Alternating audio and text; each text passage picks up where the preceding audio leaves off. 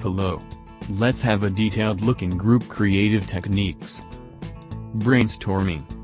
A technique used to generate and collect multiple ideas related to project and product requirements. Although brainstorming by itself does not include voting or prioritization, it is often used with other group creativity techniques that do. Nominal group technique. A technique that enhances brainstorming with a voting process used to rank the most useful ideas for further brainstorming or for prioritization. Idea or mind mapping.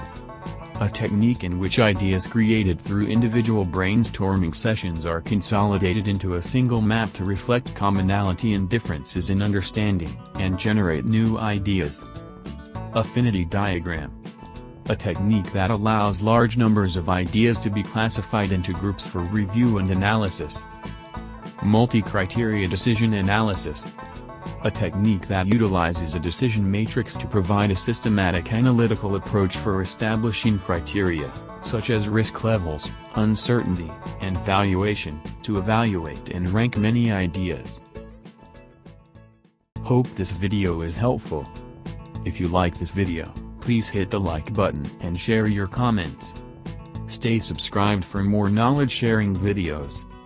Thank you for watching this video.